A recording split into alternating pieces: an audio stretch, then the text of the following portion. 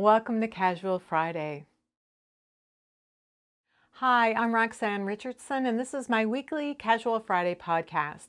If you'd like to jump right to a specific point in the video, you can tap or mouse over the video playback area of the screen to reveal the chapter titles and starting points of each section. In this week's podcast, I have tidbits. I have updates on knitting projects, sewing projects, spinning, as well as some tentative plans for new projects that will be coming soon.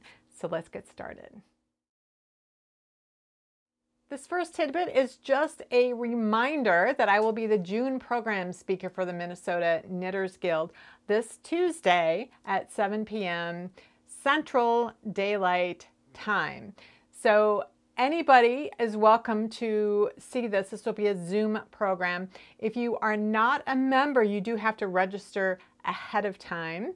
If you are a member of the Guild, you'll automatically be sent a link. So I'll leave information down below to links where you can find out more about the program and how you can register if you would like to attend. This next tidbit is about doing research on historical topics that have to do with fashion history. So I subscribe to a channel. The person is Abby Cox. She is a fashion historian. I believe her expertise is in the 18th century. It might be the 17th century, but I believe it's the 18th century. So she often does essays on different topics related to dress history, and people often ask her about her research, what resources she uses to do her research. And last week her video was on exactly that topic, and I found it really interesting. Several of the websites that she uses are ones that I use and know about, but there were a number of them that she talked about that I was unaware of and I think could be really interesting. And most of them, if not all of them, are free. There are many websites that are behind a paywall or require you to be a member of a specific academic institution, but she was letting people know what resources were out there that would be available to anyone. So if you are interested in fashion history or knitting history or anything to do with that sort of thing, I am going to leave a link to that video because I thought it was so valuable. This next tidbit comes from the Wool Channel newsletter. I talk about the Wool Channel just about every week. It is a website started by Clara Parks very recently. She's an expert on yarn and wool, and she started this website, and you can get a free newsletter once a week where she'll tell you what's going on that week in wool news. And then if you subscribe, it's with a paid subscription to the website, you can also join in the forums and communities and talk and interact with other people who are also members. But in this week's newsletter, she left a link to an Instagram account that is run by a woman who is, she shears sheep, but also llamas and alpacas. And rather than just watching her shear the entire thing and maybe commenting or answering questions while she's doing it, instead, she has a camera going while she's shearing and then later does a voiceover. So it's edited and it's very short, but she gives a lot of information about what she's doing and why she's doing it, and the things that she might have to do that are specific to this particular animal, not even this particular breed, but this specific animal. And I found it delightful and was so happy to have it. So I will leave that in the show notes below. This tidbit came to me from Lynn via a direct message on Ravelry, letting me know about an Eventbrite event from the Shaker Museum. And it is called Fair Trade and Handmade Textiles. Join knit designer Hannah Haworth, I'm not sure which, and Tatter founder Jordana Monk Martin as they discuss their passion for handmade textiles and their commitment to protecting the people who do this important and painstaking work. Hear about the challenges and rewards of promoting hand-woven textiles and products sourced from the United States and around the world in this online conversation. So the admission for this is pay what you want or pay what you can. But I will leave links below for the tickets. And this is going to be on July 1st. I believe it's at 5:30 Central Time. I think it's at 6:30 Eastern Daylight Time here in the US. This next tidbit came to me in a comment on last week's video. I had left a link last week to a mill that was having a virtual tour that I thought was particularly good. And someone left me a link to this one, which is a mill tour in a podcast called Fleece and Harmony. I think people have told me about this particular podcast before. So they are located, this is a mill, so they're actually a sheep farm, or at least they have a farm and they have sheep. And so they have a mini mill where they process their wool, but they also process the wool of other shepherds on Prince Edward Island. The equipment they use is from Belfast mini mills. So Belfast, Prince Edward Island, is where this establishment is located also. And so this is a mill tour where she goes through each station and she explains what the machinery does, but she has the machinery off so that you can actually hear her. Because that's always a challenge when with these mill tours, is that people are shouting or you can't quite hear what's going on. So this is completely quiet. And what I thought was really interesting is that they use equipment from Belfast Mini Mills, which is also there in Belfast. And so they have the same equipment and they both produce semi-worsted yarn, but Belfast Mini Mills had set up their equipment to create 2-ply yarn with a Z-twist, final Z-twist, which is less common. And then Fleece and Harmony have their setup to be more standardized, which is so that it is S-plied. So I think that's really interesting that they have the same kind of equipment, but they are doing yarns that twist in the opposite direction, and they're in the same location. So I thought it was a really nice tour. She did a nice job explaining how things work. So I'll leave a link down below. This last tidbit is that it is state fair season. Now, every state in the United States will schedule their state fair at different times. Here in Minnesota, our state fair is at the end of August to beginning of September. It's the 12 days leading up to Labor Day, which is the final day of the fair. So, of course, the fair was canceled last year, and they are planning on having it this year. And because Minnesota has really one of the largest state fairs in the country, and we have a lot of knitters because we have a northern climate, and the people who live here, many of them are descended from immigrants that came from northern Europe, like Scandinavia or Germany. We have a lot of knitters here, a lot of really good knitters. So our knitting competition is unparalleled to any other state fair knitting competition. And this week they emailed out what's called the premium booklet for creative activities. So it explains to you what the rules are, what the categories are, and so that you can register for participating in the competition. So I went through and I looked at all of the different creative activities categories to see how many different ways you could enter knitting into the fair. So there is a category that's called hand knitting, because there's also machine knitting and there's crochet. There are 49 categories that you can enter in hand knitting. And garments start with children's sizes, so no infant sizes.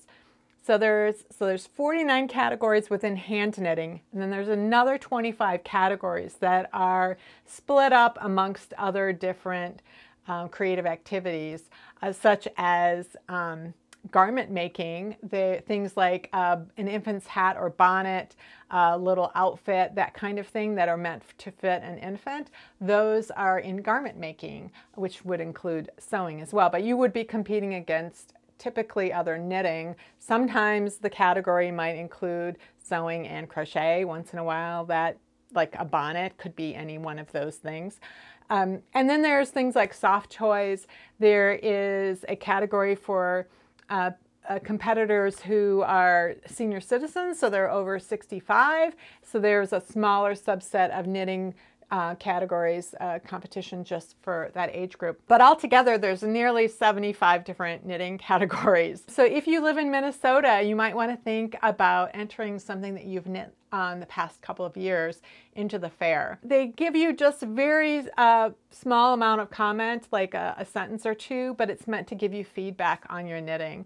So they're not going to give you an entire, paragraphs and paragraphs of information, but they will give you sometimes a cryptic, but sometimes a really useful comment on your knitting. I've always loved the fair and looking at the knitting, and I haven't entered anything for a number of years, and I might enter something this year. I haven't quite decided yet. So every state fair is different, and how they run their knitting competitions is different. Most states have just a few different categories of knitting in their competition, but your state should also have some sort of a premium booklet that explains the competition and how you enter and what the requirements are. So if you're curious about what the Minnesota State Fair knitting competition looks like, I will leave links to a couple of different videos I've done in the past where I filmed at the state fairgrounds once the competition results had been announced. So before we get started on all my various works in progress, I just wanted to say that last weekend, I was telling you guys about this last week, that I went to a very small fiber festival. It was like the first event I've been to in probably a year and a half. I went with my friend Celeste, who I haven't seen in a year. And so it was really, really great. We got because it was more than an hour drive. We got to drive up there and talk and catch up. And then we parked and we were just getting ourselves unloaded. And I hear a voice that said, "Are you Roxanne?" And I'm like, "Yeah." And she's like, "Oh, I'm Sherry, and I just want to thank you so much for your videos." So she had been laid up with she's a spinner and a quilter, and she'd been laid up with a broken foot last summer when she couldn't spin, and so she was knitting, and so she'd been watching all my videos for techniques or casual Fridays or whatever. It was just unexpected, but it was really delightful to meet you. So hi, Sherry, and it was so great to see you last weekend. So I am still plugging away at my vintage 1960s sweater. So in a minute, I will switch to overhead and show you where I am and what kinds of things have happened in this past week with that project. And then I will come back and answer a couple of questions that came up in the comments. So just as a reminder for this sleeve, because I knew that I was going to be probably short on yarn, and I wanted to make sure that the sleeve cap was worked as it was originally instructed, which was in this direction. I used a provisional cast on. I used Judy's Magic cast on to cast on the number of stitches that I needed to work the cap. Then I returned to the cast on. There were live stitches on there, and I joined in the round, and then I worked the sleeve down to this point. So I am currently at the point where if I wanted 3/4 length sleeves, I would start the ribbing here. So I will have, I think, more yarn than I need to do that, but I'm not sure exactly how much more. So I am going to do the second sleeve up to the same point, and then I will measure the yarn, and I'll look at how much I have left and how much more stockinette I can knit before I need to switch to the ribbing. So I might end up with something down to here rather than something up here, which I would much prefer something that length than this length. I would really prefer something down to here, but I don't think I'm going to get that. When I knit this button band, once I got it done and I was looking at where the buttons were supposed to be placed, I realized that I'd actually worked the button band maybe 3 rows shorter than it should have been before I started the shaping for the yoke up here. It just wasn't quite long enough. So what I did was I snipped a row out and captured the live stitches on each of these needles. So these are the base, these are the running threads basically between stitches. And then these are the heads of the stitches. So I worked another 3 rows, and I've got the working yarn at this end. And what I am going to do is then graft these two back together in pattern. So this is a similar situation that I was in when I did my 1890s sweater last fall, where I had this big chunk of knit one, purl one ribbing, and I needed to remove a chunk of it and re-knit that particular section. I didn't want to remove everything that was above it. And I needed to graft it back in patterns. I have resources for how to do it. It's a little tricky. What most people are doing when they are grafting in pattern is that they have worked 2 separate pieces of fabric, and both of them have been worked toward the join. So one has been worked in that direction and one has been worked in that direction. And when they are grafting in pattern, they end up with a half stitch offset because these things were worked in the opposite direction. That's fairly easy to graft that way.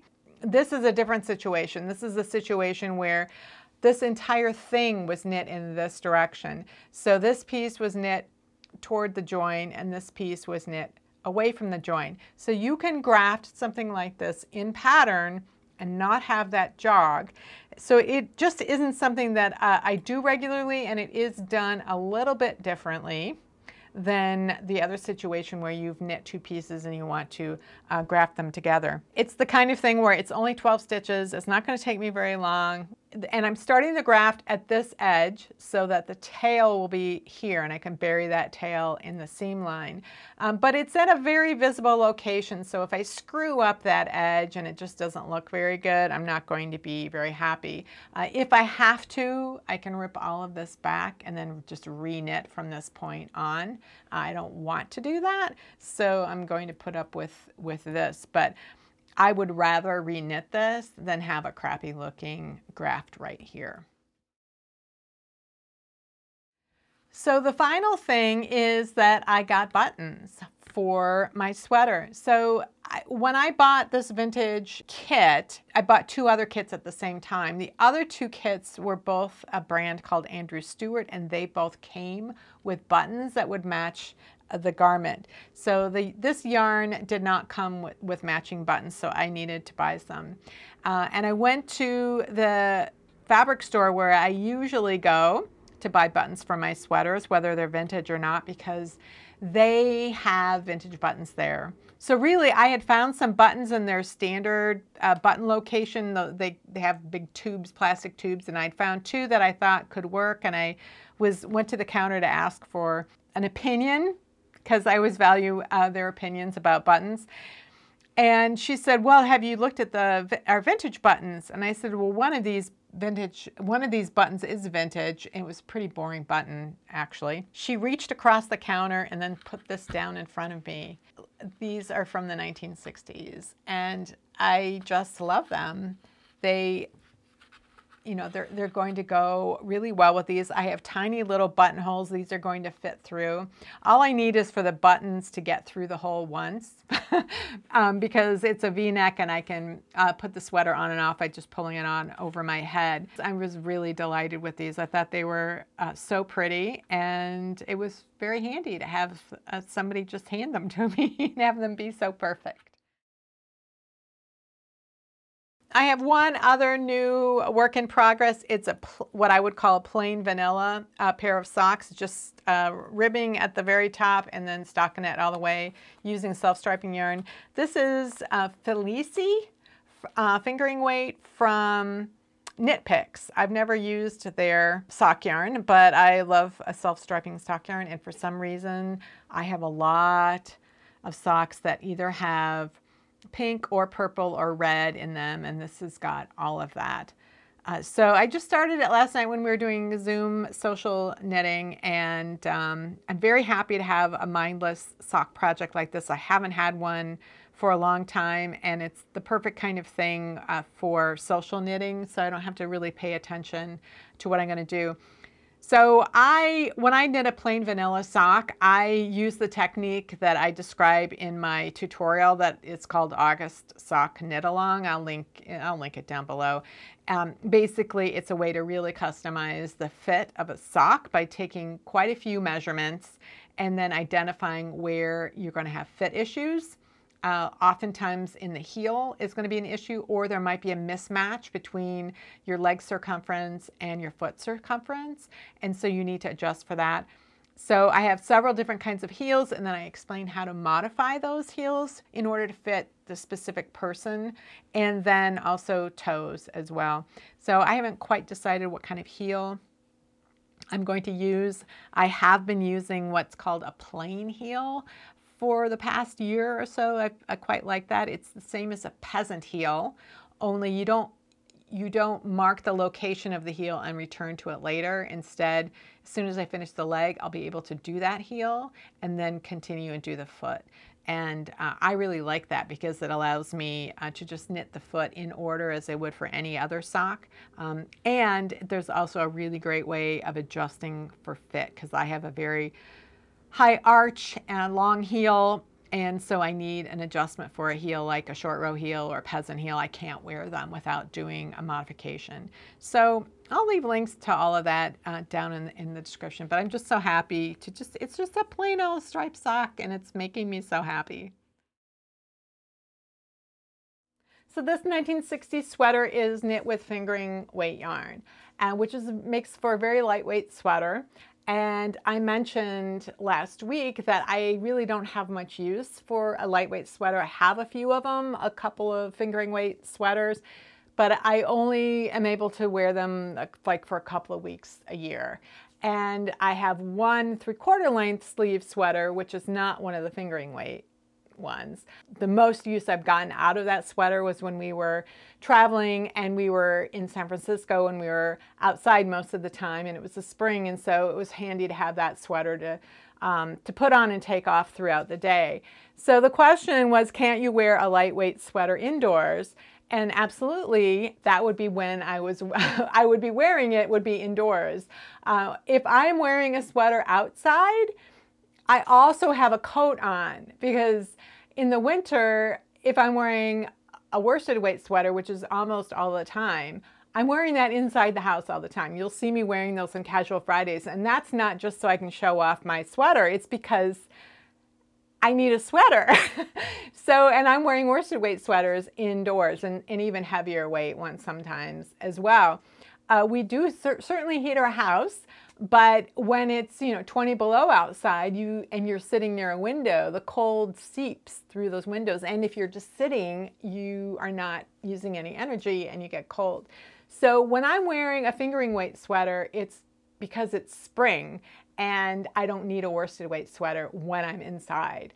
So anytime I go outside and I have a sweater on, I probably have a coat on or a jacket on over the top of that sweater. So that's why they're not really that useful to me. We just don't have much of a spring here. We have winter, which is very long, and then we have April. That is the transition from winter to spring. It's horrible, it's gray. The snow is ugly and melting, and once it's melted, there's nothing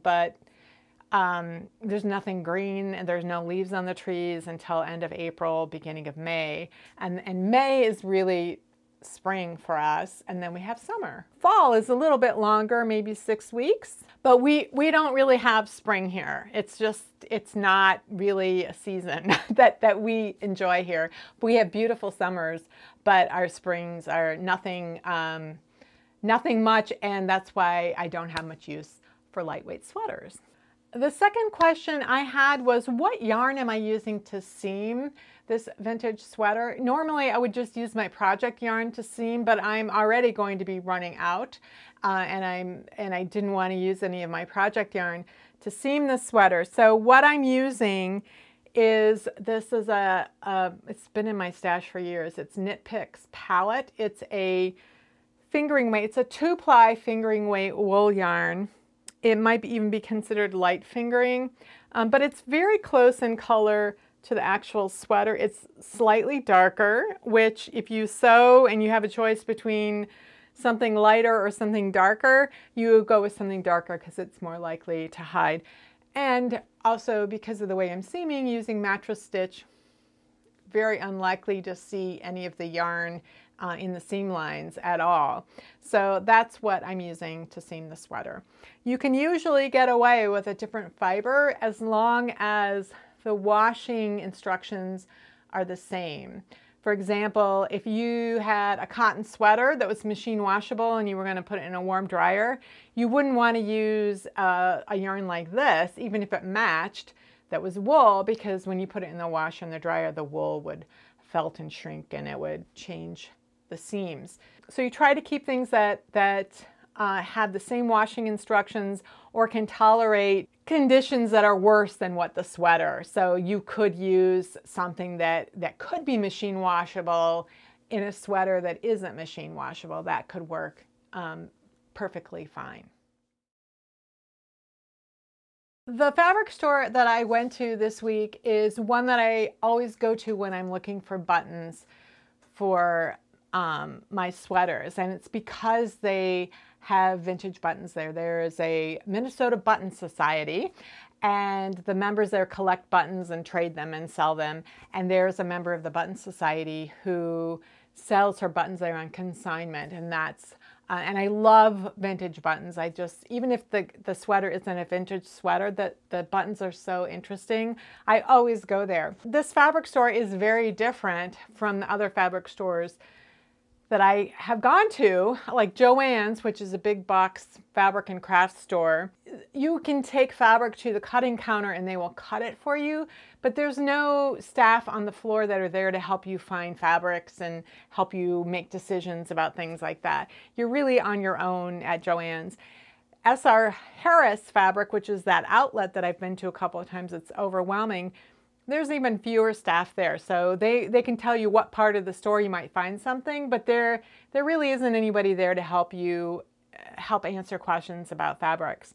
But Treadle Yard Goods, which is in St. Paul and where I bought the vintage buttons, is different. It's like an old-fashioned fabric store. So when I was in there asking about buttons, I had brought the wool fabric, the hand-woven wool fabric that goes with the yarn for this vintage sweater, because I'm going to make a skirt. And I just wanted to ask a couple of questions.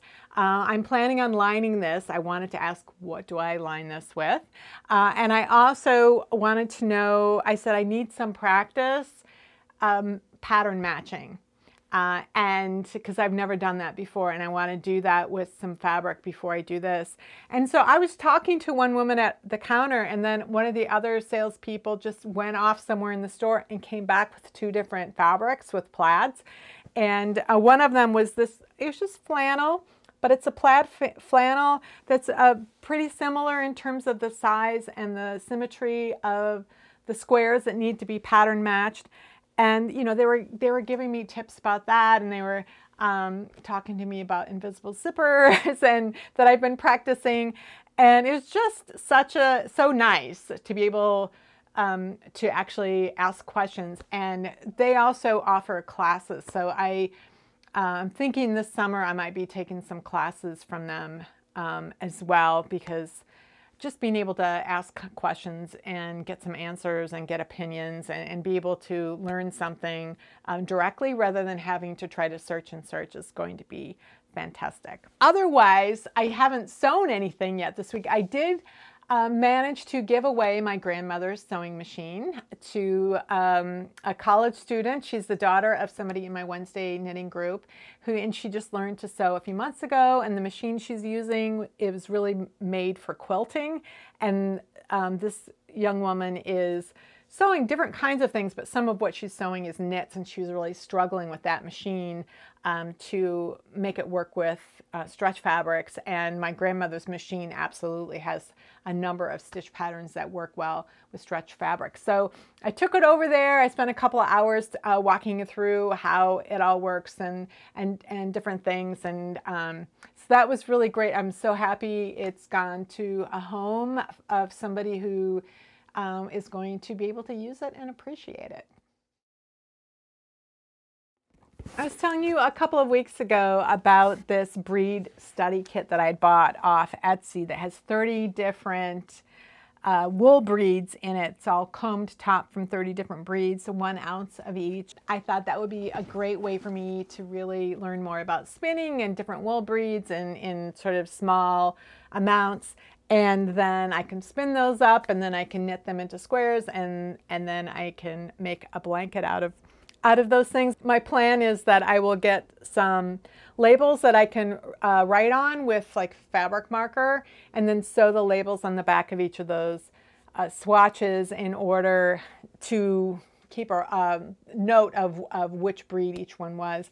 I had thought about getting iron-on labels, and then I was reading some of the instructions for that online, and even I have a wool pressing cloth even, but you know, you have to keep the heat on for long enough that I was concerned about killing the wool, and I didn't want to do that. So I'm going to get sew-on labels for those instead. But in the meantime, I haven't done any spinning in probably well over a year. It could be not since 2019. I don't know that I did any in 2020. I was just getting ready to start doing it again because I was planning on going to a spinning conference, Plyaway, and that got canceled. And I just was like, oh well. And I in the pandemic and whatever, I didn't spin. I'm a fairly novice spinner to begin with. I'm not great. So what I did this week was I pulled out some combed top that I have in my stash. I don't remember what kind it is at all. I have no memory of what it is. I thought I'm not going to try to do anything specific. I just have to remember how to use my spinning wheel. Do I remember how to put it together? Put it together. Do I remember how to get started? Do I remember how to do any kind of spinning? And just don't try too hard. Just do it. And I wanted to see how long it would take me to spin 1 ounce of combed top because I had no idea. And so the first day, I think I got 1/10 of an ounce done in 15 minutes. I set a timer for 15 minutes. I know from past experience that when something is new to me, I know I'm not going to be very good at it, that if I set a timer for 15 minutes, then force myself to do it for 15 minutes, but that also is a signal for me to stop. If I do that each time for the first few days at least, until I get back into it, and then it's more fun, and then I know what I'm doing, and I don't kind of like fall apart. That works best for me, because what happens is you might feel like, oh, I'm doing really great at this. You know, it's been 15 minutes, but I'm having fun. I'm going to keep going, and then pretty soon it falls apart because you just don't have that muscle memory, and even though you might not feel fatigued, your muscles aren't used to that. So I like using the timer method. I thought this is going to take me forever to do 1 ounce, but maybe not, because maybe I'll get better. And I did. I got a lot better. I spun up 1 ounce onto a bobbin, and then I had to figure out how am I going to ply this, and I didn't want to try to divide it and then do 2-ply. So I did what's called a chain ply. It's like you have, it's like you're doing a gigantic slip knot, like for crochet. So you have, you know, a loop that's formed from that big crochet, you know, slip knot, and then you reach through the actual working yarn and to get like a 3rd strand. So you have this huge crochet loop, and you twist it. So it's like creating a 3-ply, but you only have 1 strand of yarn to work with. There's advantages and disadvantages. I chose to just think about the advantages. And then the next step was taking it off the bobbin to wind it up so that I could create you know, a big skein that I could then wash, because at the end you need to soak it and do whatever to finish the yarn and set the ply. So I have this thing called a nitty knotty. So these are like perpendicular to each other. So you're going up and down and then up and down again so that you make this complete circuit. And because this is 17 inches from here to here and going around the end is an inch, so this ends up being 2 yards. The complete circuit is 2 yards. Because then what you can do is count how many strands you have, and that tells you how many yards. And the next thing you have to do is finish the yarn, and then I will knit up a sample swatch and see what this whole process looks like. I don't know if I'll do some more practice before I start on the wool breed study or not. I definitely am going to use this fleece and fiber source book when I can to help guide me. I don't know if every one of those breeds are in there. Somebody had mentioned to me they didn't think every single one of them was in here. And that could be true. I don't know. I haven't looked through it all yet. I'm thinking I can probably do, you know, maybe I can do one per week or one every other week in addition to doing, you know, some sewing. I'm just trying to get everything juggling and manageable to do at the same time. So I have this long-term project of knitting a sweater from each decade of the 20th century. And so far I've done 1890s, 1900s, 1910s, 20s, 30s, and I'm just finishing up the 60s. So I have remaining 40s, 50s, 70s, 80s, 90s. Well, I learned to knit in the 80s. So the 1990s, and the purpose of this project is for me to really look and see how techniques and sweater constructions evolved through the 20th century. I'm very familiar with what was going on in the 80s and 90s. Like that isn't, I'm not going to learn something new by knitting one of those sweaters. And I have several 1990s sweaters that I knit for myself that I actually still wear. And so the 1990s one is covered. The 80s is trickier because several of my first sweaters either got ruined from the way I washed them, or I gave them away. Like I was living overseas when I learned to knit, came back for a year and then went overseas again. And so when I went overseas the second time, I gave one of the first sweaters I knit to a friend of mine who had really liked it. I actually just messaged him yesterday and said, I don't suppose you still have that sweater? Because what I was thinking that it would be interesting to re-knit a sweater that I did knit in the 80s, which I don't have any of those. And it was a sweater that I quite liked.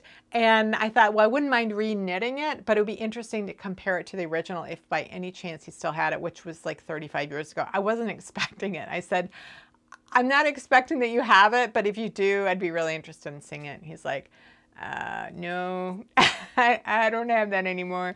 So I still have the pattern. And it was in this book that was the first book that I bought when I learned to knit. I bought the pattern and the yarn and everything to knit my first project, which was a sleeveless V-neck top. And then I had to wait until I got paid the next week before I could buy a book on knitting. And this is the book I got. It came with this kind of reference book here. Right here it has, you know, how to do all kinds of things. And then it also came with a whole bunch of patterns, like of just a bunch of them, like for everything from little kids to adults. So to me, that seemed like a really good deal. And I did make several of these sweaters, only a couple of them. But the one that I made that I particularly remember was this one right here. And so I was rereading it yesterday to see what size it was, because it was the 80s, so everything was oversized.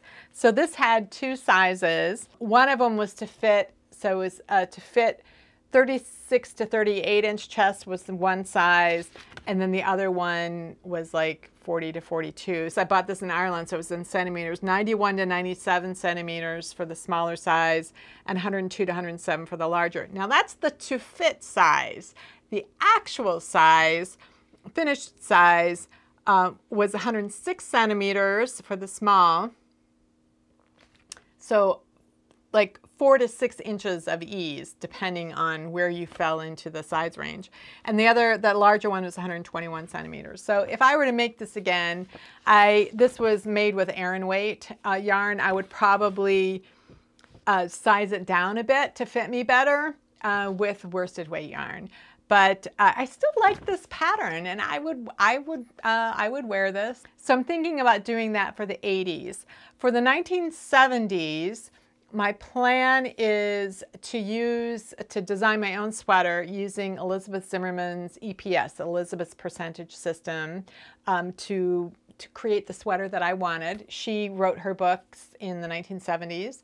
And then the stitch patterns would come from Barbara Walker's Treasury, Stitch Dictionary. So I would choose the stitches from there, and those were also published in the 70s. So that's my thought for the 1970s, and which that leaves the 1940s and 1950s. I had thought that because I skipped ahead to the 1960s, I'll go to the 1940s next. But after knitting this fingering weight sweater for what seems like forever, I don't think that the next sweater I knit can be another fingering weight or light fingering weight sweater. I think I need something a little bigger, which is one reason I'm looking at knitting a sweater I was reverse engineering last fall, but didn't really get started on. So I might do that next, and then do a vintage sweater. But I don't know if I'll do the 1940s next. The 1950s, I'm thinking about doing a sweater. That was when they started publishing them in multiple sizes, and they started doing this thing where they'd have a pattern where it's in all these different sizes and you can use any yarn weight. And so I'm thinking I might do something like that. I haven't picked out the pattern yet for that, but that lends itself to knitting something at a little bit heavier gauge than fingering weight. So I'm not sure quite yet what the order of things are going to be, but that's what I'm thinking so far. The sweater that I am reverse engineering is a commercially knit cashmere sweater. It's an Aran weight sweater, and it has these kind of interesting cables that are sort of like traveling cables, but not quite. So it's an interesting cable. It's got all the features I love, like it's got pockets, it's a cardigan, it's a nice long length. It's ideal for a Minnesota winter, and I love it. The problem is that I have an elbow where I'm always leaning it on my office chair when I knit and when I'm doing anything, and so eventually things kind of break through. So this is, too big a hole to try to fix. I really am not that interested in fixing it. I'm not interested in ripping this out and reknitting it. I went through all that last fall. A lot of people would want to do that. They would want to rip it all out and reuse it, and there's nothing wrong with that. It's just I was more interested in figuring out how it all went together and looking at all the different stitch patterns and figuring out how to reknit it, and maybe making some tweaks at things where, from a design perspective, I would prefer them to be slightly different. So one of the interesting things about this button band, for example, is that this is not ribbing, this is brioche, which I thought was interesting. I really like these pockets, but I don't care much for how the cable kind of comes around the outside of it like that. Not a fan of that. And then at the top, this is a very common thing to do in commercial sweaters, where once you don't have enough stitches to continue the cable crossing, you just stop and work it in stockinette. So I've been looking at how can I do that differently, but of course there's a challenge, which is that all of the cables in the original sweater were all crossed to the right, and it seems fairly simple. Oh, we'll just mirror them over here, but all of the cables are crossed in that direction for both sleeves as well as the back. So there's an odd number of cables on the back. There's not really a good way of crossing some of these and mirroring some of them. I could make all of them in one direction on the back and mirror them on the front. I could do some mirroring on the sleeves. There's all kinds of things that I can do. I haven't completely figured that out, but this is certainly something that I've been wanting to do. So in addition, I was looking for a project where I could use this yarn that I had dyed at a retreat and using as much of it as possible. I didn't want to make a pair of mittens. I didn't want to make a hat. I wanted to use it in a sweater in some way. and use as much of it as possible. And so one of my original idea was that I would incorporate this yarn in some way into the reconstruction or a reverse engineering of this sweater. And I was trying out a few different things using some other gray and red yarn in my stash. And I wanted to do some different things with the pocket to make it look better. I came up with a pocket that was red on the inside and then had this I-cord across the top as an accent, and still hadn't quite figured out how I was going to incorporate the rest of the yarn in the sweater, because I didn't think two pockets would use it all. Well, I really liked this particular gray and red color combination, but I hadn't swatched with the yarns that I actually had on hand that I intended to use for the sweater. So these are the yarns that I swatched with, but these are the yarns that I actually have. So this one's a little bit darker gray and it's more of a heathered gray. And then this yarn is not as dark and it's tonal. There's some parts of it, I don't know how well the camera's picking up. Sometimes reds don't get picked up very well. There's some parts that are almost like they're not really pink, but they're a light red. So technically, I guess they're pink. I wasn't completely happy with this color, but I did a swatch with the two yarns that I have, and I have to say I'm not really a fan of this. It's not terrible, but it's just not what I wanted. So I'm rethinking what yarn I would use with this gray. I do have a solid color, darker red in my stash. And that would be something I would be completely happy with using only for the pockets, and then that would be the only color accent. I wouldn't try to incorporate the red anywhere else in the cables or ribbing or anything. And I could be quite happy with that, with these two together. That still leaves me with this yarn and what to do with it. But one thing is, because I'm not completely happy with this color, I was thinking I could over dye it. I bought this kit from Clemis & Clemis.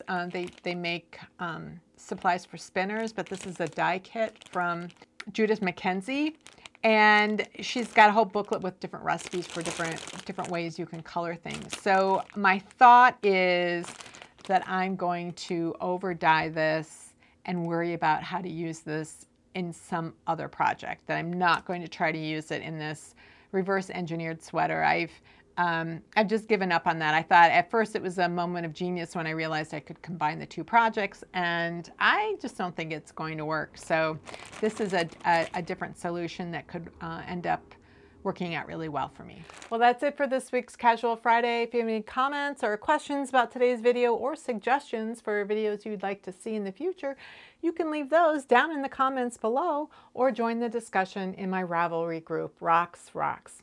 Thanks for watching, and I'll see you next week.